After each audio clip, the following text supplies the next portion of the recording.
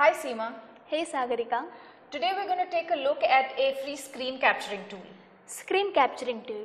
Do you mean a tool for capturing screenshots? Yes. But why do I need that when I can simply press print screen button from my keyboard? Because this is more than just a tool for capturing screenshots. You can really add elements to it. You can save the image, you can share it on a social networking website, and you can do that without having to paste the image into a publishing or editing software. Sounds interesting. It is, and it's very easy to use. But which is that tool? The tool is called Lightshot. Let's take a look at how we can use Lightshot. But before we do that, let's take a look at this session's objectives.